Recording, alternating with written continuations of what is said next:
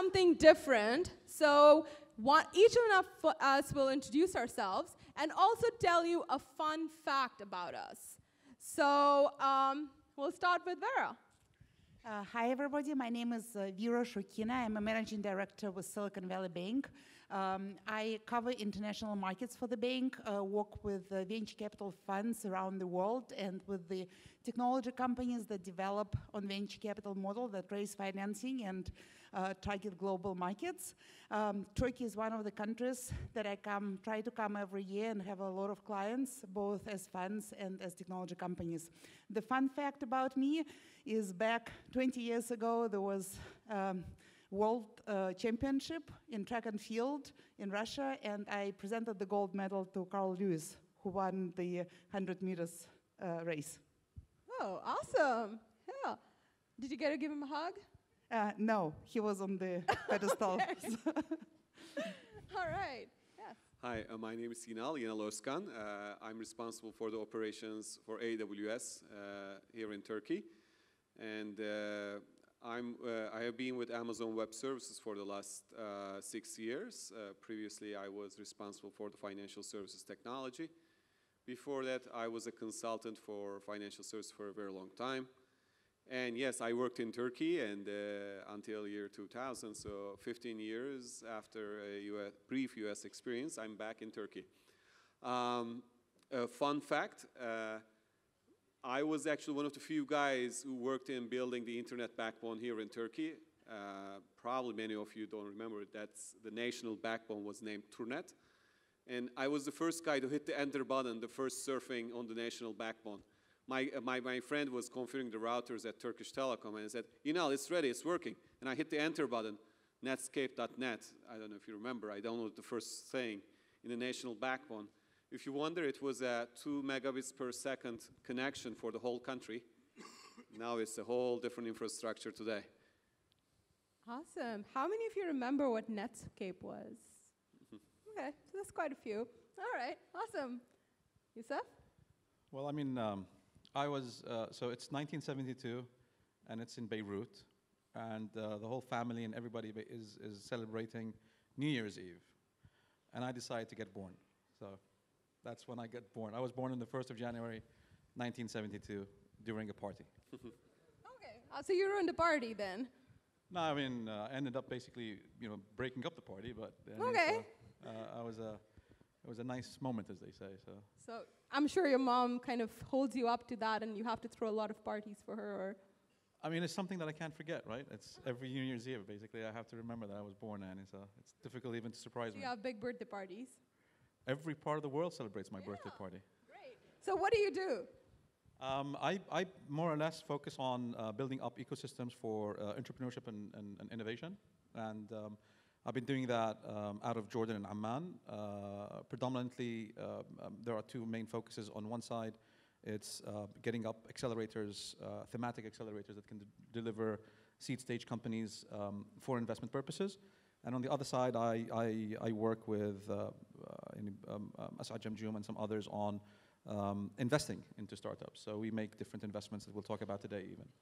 Okay, awesome. So fun fact about me, I have a very weird relationship with languages. So I speak or read or write about 7 of them, but there is one language that I understand and can speak, but cannot read or write. And there is one language that I can write perfectly well, read perfectly well, but I can't understand it at all. So I know that's very, very random. And so yeah, that's the fun fact. What are the languages?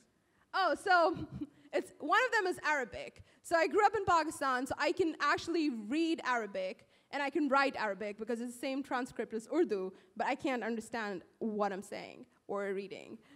And Hindi is essentially the same, it's essentially the same language as Urdu, but the transcript is different. So I can't write or read it, but I can speak and understand it perfectly.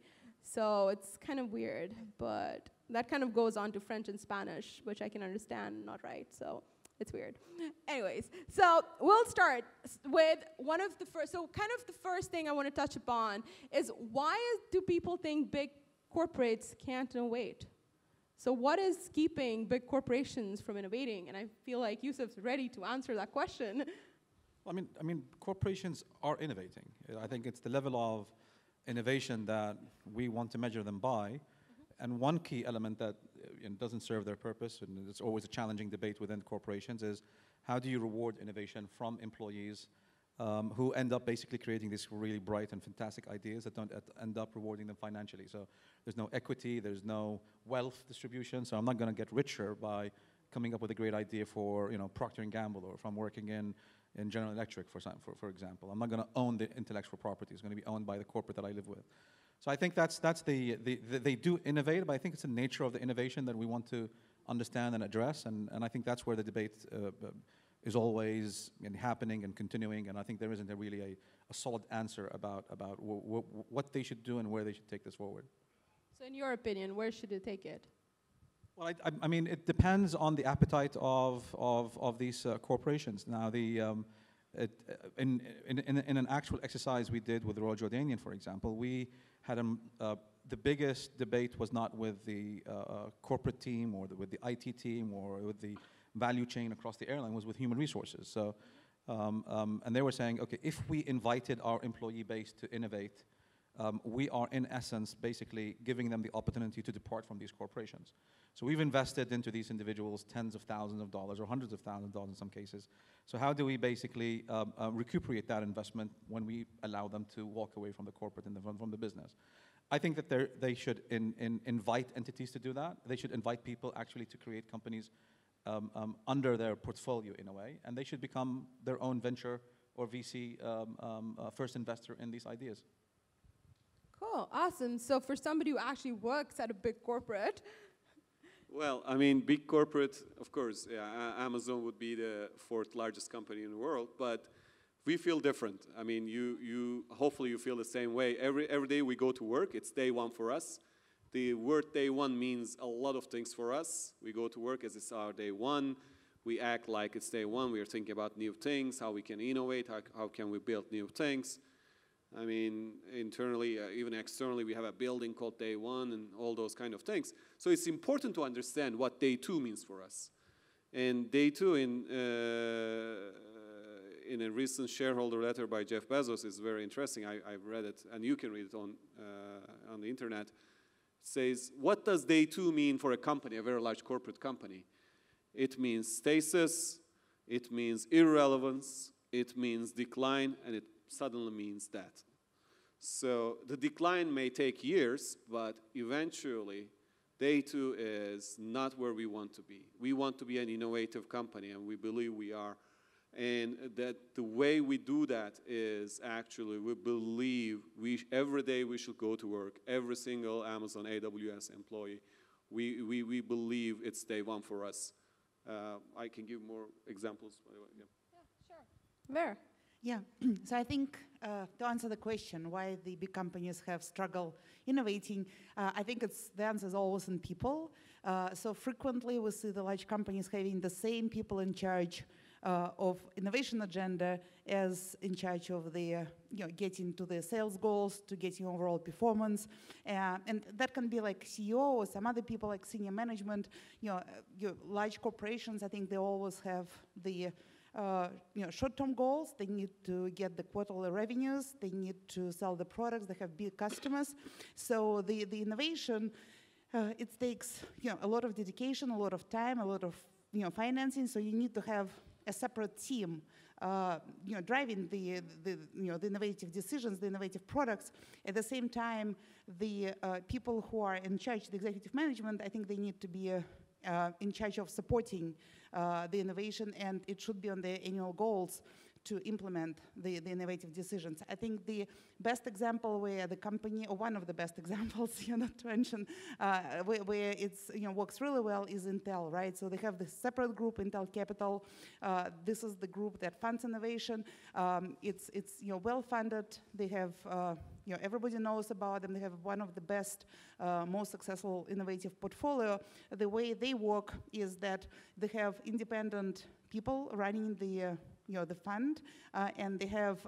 They also need to have a sponsor within Intel. So each innovative decision and financing is taken both by the financial people who are driven by financial performance, who evaluate the market, evaluate the product, see whether Intel will implement the solution or not. They take the solid venture decisions. At the same time, they do need to have a sponsor within the Intel corporation, which confirms that that's a valuable product, that it fits with their with their corporate goals, and that works really well when you separate the decisions about the future of the company, about the products, from the innovation, new products that come to the market.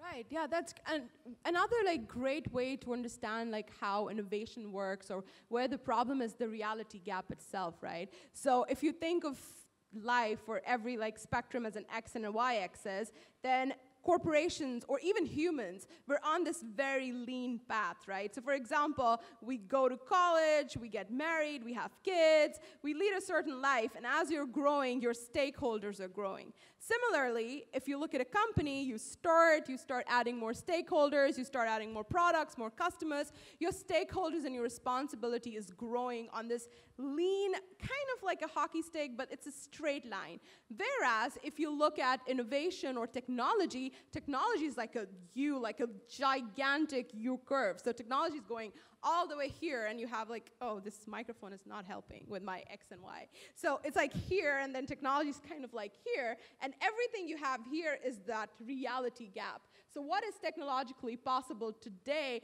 is way ahead of the curve of what we're working on, both as entrepreneurs, humans, or corporates. And the higher you're on that curve, the more riskier it is, but the more you're going to change lives. And essentially, that's kind of hard when you have a whole bunch of stakeholders. So, I mean, that's just kind of... Well, I mean, I'd like to add, just to consider the audience here, for example. I mean, innovation is expensive. Right. Okay, so I think we need to understand that if you look, probably people in the audience and all of us around the table would be either students on campuses or they're employees within their own profession. They're considering, or founders in startups. So when you want to access grants for the purpose of covering the cost of an expensive exercise you want to do that you want to innovate in, that's expensive. Okay, so in general, when we ask ourselves, so if we can bring it down and talk about our region, and probably one of the reasons where we have high capital, high investments, we have oil-based economies, and if you look at the amount of financial output we do, we are mesmerizing the world in some cases when it comes to real estate, but we're really not doing any fun things when it comes to anything else. We don't have R&D centers, which is a very important differentiation between us and others. They don't, therefore, the state is not shouldering with the private sector or with corporations the cost of innovation. And students struggle to cover their own expenses when they come up with a very nice idea. I think, and I would also want to highlight that innovation is not tech only. I mean, so we're not seeing people talking about regulation and innovative regulations. Who's talking with the municipality today to say, yes, I will allow tomorrow driverless cars to run around our streets? That's a regulation, right? So that's an innovative aspect that doesn't also allow corporations to innovate, because the regulation is very stuck in where in the time it is in, and cannot progress with these corporates. So you end up with a corporate that's family business, or probably maybe traded on the stock exchange, but net they cannot afford to innovate. In our region, at least, it's very expensive for them to do so. They find government a major stagnation for innovation, and they end up basically doing what I would call product innovation. They incrementally develop whatever they have to grow their market share and develop themselves further and further. But we shouldn't put the whole shoulder of responsibility on them alone. But I think it's a holistic element where government, campuses and universities, the private sector, society in general needs to come together and say we want to be an innovative economy, an innovative state in a way. Right, and to your point in R&D, as Amazon invests a lot in R&D, but in your experience, so if we were to innovate as corporates, or as you were saying, as entire ecosystems, whose responsibility it is to fund this R&D? Well, it is it's not like a responsibility. I mean, first of all, it's not like, I've seen I worked in so many different corporates. I was almost every single large bank in US, investment banks, hedge funds, the stock exchanges.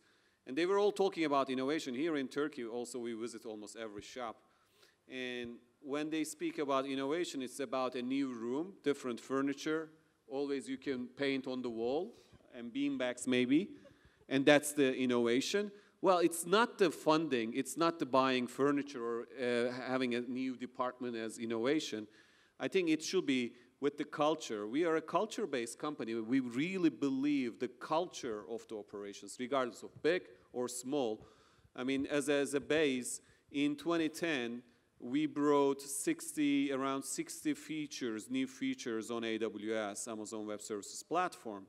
In 2014, it was 514, and in 2016, it was 1,017.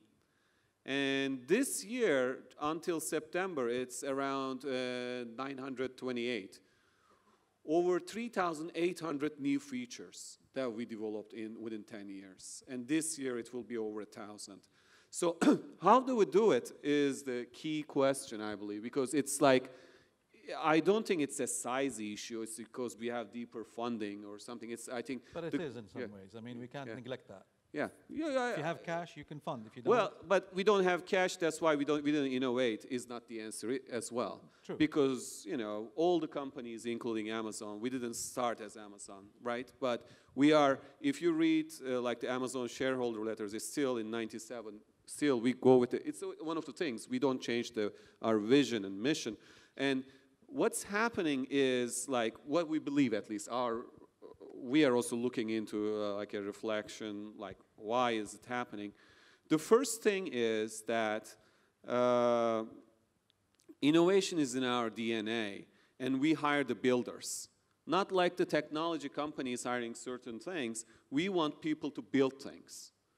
Like building things from the scratch is a different responsibility. It's launching a product is not the end of the day. This is very important. Many people, especially in the large corporations, they believe you have written the code, there's a working product, you're done. Well, that's only day one. That's when it starts. Our developers, our builders actually work that way. The second thing that we believe in is that we believe in decentralized autonomous teams working independently. Somebody mentioned like the pizza teams, 2 pizza teams. And we do not relate to other companies, other drivers. These small decentralized teams, very much like your startup, work directly with the customers. Try to understand what the customers say. No product on earth was delivered in one day and it was perfect. It was a success out of the box. Look at every successful startup. They had iterations. They have iterations, collecting the feedback, getting better. So that's what we do. Every time we collect the data, we do the iteration, we understand more, we talk to customers more. The customer connection is the key because you don't understand your customers, you're a little bit irrelevant. And the third thing, like anything else, we use the same building blocks that built AWS, small reusable pieces that we can use after and after. And that actually fosters the innovation. Well, will it work for everyone? Again, this is a transition age. The culture, the innovative culture of the large corporations is under attack in every direction, and I believe there will be changes soon. Just to build on the second point about decentralized autonomous teams, in Silicon Valley, I'm based in Silicon Valley, and we work a lot with corporate venture capital firms. Usually those are the ones who are responsible for innovations frequently and bringing the innovative technology into the large corporates around the world. And we see pretty much every large telecom operator around the world open an office in Silicon Valley. Every automobile company open an office in Silicon Valley. And they all have budgets to invest into innovative technologies, so they have access to technology, they have access to the management, and they would like to incorporate some of the elements, with the idea that sometimes M&A can happen as well. What those corporate VCs are telling, when we discuss things with them, what's the best practice, what doesn't work, is it doesn't work to put a person in Silicon Valley and then all the decisions to be taken back in Korea or in Europe, it's not competitive. In Silicon Valley, things are happening very fast.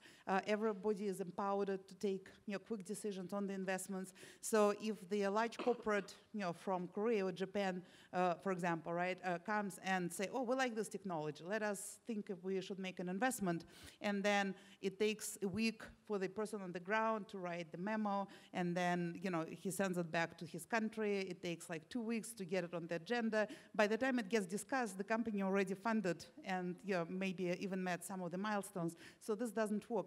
But to your point, when you put the empowered team, for example, in Silicon Valley, that can quickly evaluate the technology, and still they need to connect to the key people in the large corporations, and that stands for American companies as well. And they can quickly make the decisions about implementing technology as a client or as investment. Then it works much better, and the results are clear, much faster. Actually, what you described is a very negative trend we are also observing. I heard a term from some of my friends. They call it the startup petting. Like, it's like a petting zoo trip. Like, you have your executives, and they say, okay, we're going to Silicon Valley, and then you take all the executives in a large corporate, and you organize a massive trip, and you definitely visit Google, Facebook, Amazon, and a few successful unicorns, right? And then it's called the startup petting. Yeah. So you go, oh, what a cute startup. Love the things you're doing. We would love to do the same. And you just tour the whole thing. It's a good trip. You see all the startups, and you come back to your office, wherever in Istanbul or like in the region, and say, okay, guys, we are starting this innovation thing. Let's order the new furniture. So it's No, I hear you on that. So I obviously work in Silicon Valley, and we work with a lot of corporates. And I think I get 5 emails a week, which kind of say, oh, we're coming to Silicon Valley. Can you help us meet Elon Musk? And I'm like, yeah, you and me both, bro. And that's just not how it works. But to your point about innovation being expensive and how decentralization can help, I think there's also something key that's missing there is the way we think and solve problems, right? Because if your premise is that this is a very expensive problem to solve, or we need everything new, like furniture and offices and everything, if we're going to innovate, that's not how it works. And that's kind of where startups have a huge advantage. So to give you guys an example, one of my favorite startups is this company from Pakistan. And what they did is they essentially make Fitbit for cows. So they kind of hacked a whole bunch of, just like bought a whole bunch of stuff from AliExpress or Alibaba, put these things together, and it's a Fitbit, just like a cow collar. It's actually called, the company's called Cowler. It went to YC, and they kind of hacked it together, and now their biggest client is Engro and a lot of other companies within in the U.S., in the farming market in the U.S. And that is a very interesting example. And same way for autonomous vehicles and all of these things happening, these are tremendous opportunities for students or entrepreneurs in the audience for them to figure these things out because they're very, very lean. And they can think about problems differently, and then that's kind of where corporates become their clients.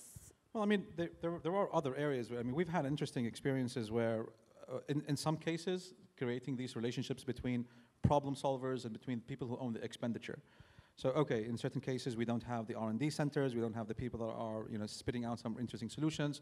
Like you gave an example, there are people sitting in the back office, in a room in their own house, yeah, and they're solving a problem. So why do you need an R&D center? I mean, a pie, like a small chip costs maybe $10 or something, right? So you can actually hack things at home, and like with CRISPR, you can actually even edit DNA at home. So why do you need R&D centers to innovate?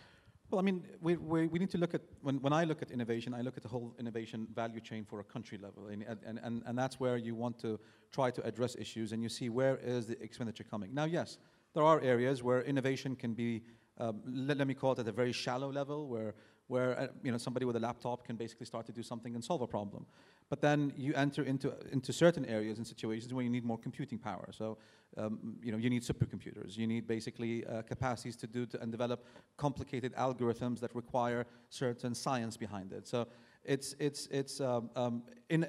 you look at some of the advancements that you have in iPhones. Okay, it's a great deal of that is funded indirectly by DARPA. Okay, so there are state institutions and state organizations. You look at the Israeli example of how they have funded and still do fund innovation in a very large scale, which basically makes it much, much easier for people to pick up and hack and do some growth hacking themselves and make it cheaper for them to deliver a specific solution.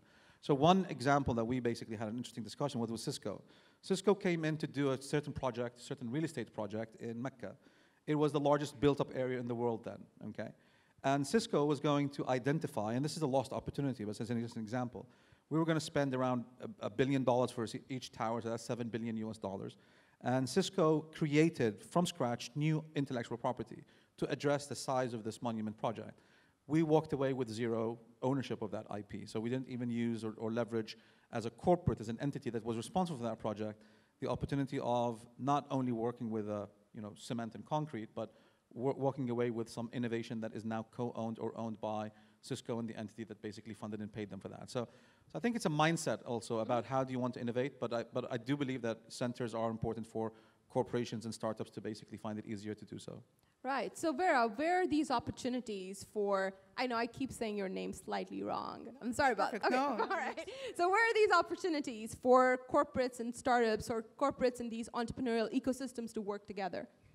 Well, as a start, I think all the major corporations need to support early-stage entrepreneurs. I think it's, when there is a good investment climate, when there is a lot of new small businesses coming, I think the whole, ecosystem benefits. And, if you're in a position to support the startups, the innovation in any way, whether it's through mentorship, whether it's through funding of some important events that helps entrepreneurs come together and connect with the corporates, whether it's pitches, whatever you can give back to ecosystem. I think for large corporates it's the right thing to do. That's number one. Second, again, in SVB, we're a bank. And it's in bank it's not very easy to innovate, right? There are regulations, there are customers, there are expectations. The risks of doing something wrong with an innovative product that can disrupt the steady operations is very high. So we created the acceleration program in partnership with MasterCard and then with the First Data where we pick up the most interesting innovative companies. It's not a lot. It's about 5 companies we pick up every 6 months, and we help them with the whole power of organization through the network, trying to help with them to integrate their products. So we're just putting this out there, for the benefit of the companies. And it was actually very productive. A lot of companies, after the acceleration programs, they closed the funding. We acquired. We liked one company so much that we acquired it for the benefit of the bank. So that's another way to do this. And then, thirdly, I think, just having the right goals for the groups to work together to make sure the innovation is implemented, like in Amazon, like in Intel Capital. I think it's very important. Right. So where are these opportunities with Amazon, for example? Yeah, definitely. You may have noticed lately we've been sharing more and more our experience, what we believe made us in a better place compared with other companies, which is our culture, how we work, how we operate. And every platform we are trying to explain, the world is changing. For example, with AWS, we decoupled the requirement for the hardware, which is a big blocker in many of the new startups. And we see if you're a new company, if you have great ideas, there are a lot of blockers. So we have several programs, like many other large companies, we have an Activate program for startups where we actually fund a lot of startups, at least easing the cost of infrastructure requirements. But it's not just that. Again, what I believe is what we learn, because we have the chance to hire the best architects, a lot of engineers. So for example, what we are doing in many cities and soon in Istanbul is we have office days. So startups come in and we just listen to them and just, giving our advice if it worth something. Like if you build this infrastructure using A and B and C, that looks like a more scalable, reliable, or if you have a compliance problem, which many of the startups are having issues in meeting a gazillion different compliances, we can say, okay, these are the ways you can address these compliance problems with the office hours. So these are just, may seem very small, but again, for startups or for the rest of the world, we believe this is what bringing success. The more important thing is like in the production world, because I always tell startups, don't think like, okay, 10 people will use your product. You will scale, the super scale. When it comes that day, how will you address that thing? So we are talking about how you can build scalable infrastructure, how you can build secure infrastructure. And again, that's almost sharing our know-how. And so far, we believe it's working. Awesome. And Yusuf, you primarily work with governments and these ecosystem builders. So where are these opportunities that you think people in this room can fill gaps in? Well, I mean, there's a term that we keep using, at least in our discussions with different people, is how can we create what we call open lab environments? Okay, so how can a hospital become an open lab for early adoption, testing, validating? So how can you reach out to a community like this and tell them, my doors are open. If you have certain ideas that I can experiment with and use, you can come over, stay in the cafe of the hospital, for example, and have a dialogue, have a discussion, talk with some nurses. We can do some workshop with nurses, workshop with different physicians to understand exactly where we can take things forward and how we can take things forward. So that environment where we're trying to advocate with the private sector, which is in our part of the world predominantly owned by family businesses, large conglomerates that are now still rooted in family operational aspects and so forth. So, and introduce them to think in a manner that's a bit more disruptive and more inviting for people to come and think about things, and reminding the founders of these family businesses that's how you began. I mean, you basically were an entrepreneur at one point in time, and you did things in a different way. On the government side, it's really again introducing opening up their expenditure a little bit, where they would basically, before they bring in the big boys to come and buy their services, and if you know you're going to do this project 2 years down the road or 3 years down the road, why don't you invite the ecosystem and come and tell them, okay, who can compete with Cisco? Who can come up with a solution that can basically provide us with the following requirements, and and we'll buy the service from you, right?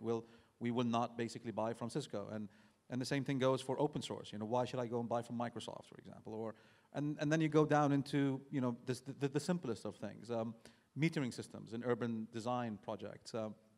So it's really about the government coming out and saying, we will be on the side of innovation, entrepreneurs, founders, and we will also be biased towards corporates who do that. And I think that combination between both becomes what I call, you can then shift mountains. I mean, this session and these events and many other like them across the region are a grassroots movement, where we're not supported heavily by big government backing and funding and support. So how can we bring up the discussion to make them part of this grassroots movement? No, that's great. I agree. Every single stakeholder in the ecosystem needs to mobilize to make this innovation and this change happen. So we're going to end on a slightly different note. So how people always say, well, what are your parting thoughts? You can give us your parting thoughts, but I also want each one of you to tell the audience that what is the one thing that you can help them with, or what is the one thing that they can reach out to you at any point in time for help with. So where do you want to go first? Sure. Yeah. Well, as the U.S. bank would try to find opportunities for us, for entrepreneurs to be able to sell in the U.S. market. So if you are a VC-backed company and you generate revenues in the U.S. and need U.S. bank account, obviously, we can be helpful. That's what we do every day, and that's what our job is in the international market, is to enable the entrepreneurs to sell in American markets and be able to facilitate those transactions. On a personal note, if you are trying to sell to U.S. corporation, I'm definitely a resource to help through the stages. I think it's very, very important for the entrepreneur, if you're interested to sell your solution to a large corporation, really understand the various phases of the decision making within the corporation, understand who are the sponsors, who would be the drivers for your innovative solution within the company, and it's a long process. So whenever you try to establish partnership, sell your product to a large corporation, prepare for a long-term, build relationship for long-term, and this will work out at the end. You just need to understand how to sell to this company, how to walk through implementation, how potentially, all these conversations can result in M&A. So you just need to understand the process and be patient and think for long term. We are expanding, you may have noticed, locally in your geography. So right now we have customers in 190 countries, and we operate in 16 geographies, 6 more coming up. We just a few weeks ago announced Bahrain region. In every region we built multiple data center zones. Currently it was around 43 last time I counted. So we are local. If I want to give an example from Turkey, we have been operating since 2015 in Istanbul. So our teams are local. We would like to talk to you. We are not, we understand the limited resources all the startups are going through, and we would like to understand your business and share our own experiences. And as long as we have a lot of meetups and the different events like this, so we are approachable. Where we can help is not only giving you credits and startup credits.